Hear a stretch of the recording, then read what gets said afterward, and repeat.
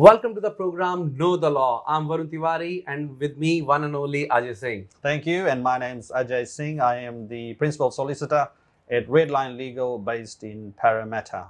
So, what's our today's topic is?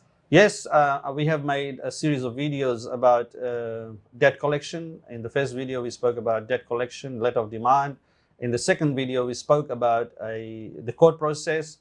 And the third video, this video, we will be talking about how to obtain a default judgment. So if you have received a statement of claim and you have done nothing about it, then the plaintiff who has sent you a statement of claim after 28 days expires can file a default judgment against you. And this happens very often, Varun. I must say that a lot of people don't do anything when they receive the statement of claim, but what happens is then they get this default judgment entered against them.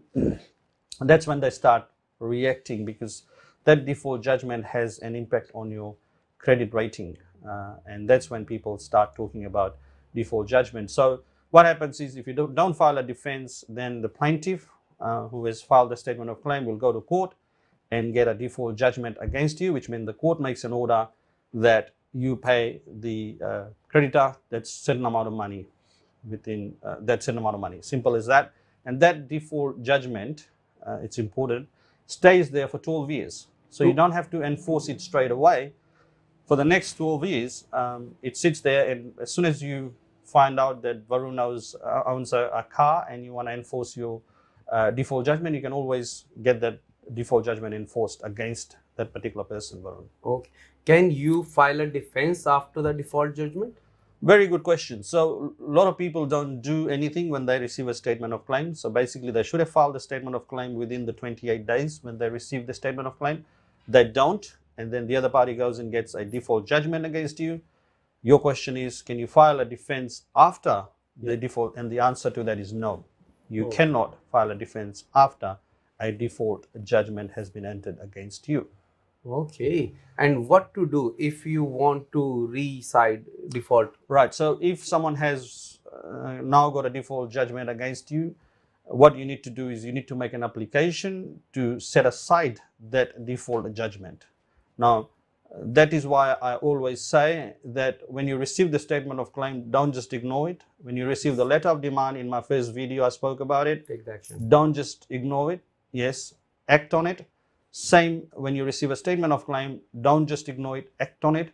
Because when you go and try to get this default judgment set aside, it becomes very expensive. So what happens is you go to apply to court to get this default judgment set aside first.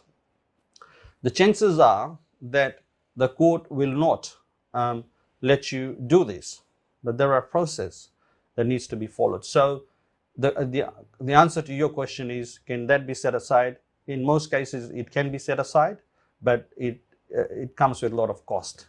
But just because that default judgment gets set aside, that does not mean your debt is set aside. So what happens then is you go and start the process again. You ask for a court to give you leave to file your defense, which means the same process starts again. You file your defense and then run the case. So that's why it's important that when you receive that letter of demand, act on it. When you receive a statement of claim, don't just sit with it, act on it, get legal advice.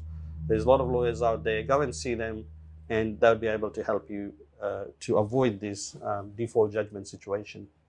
That's about default judgment in this video, Varun, unless you've got any further questions. You can guys send us, and I will take that questions to one and only Ajay Singh.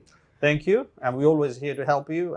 My contact number is available on the videos. Feel free to call me. I'm happy to answer a lot of your questions over the phone if you have questions.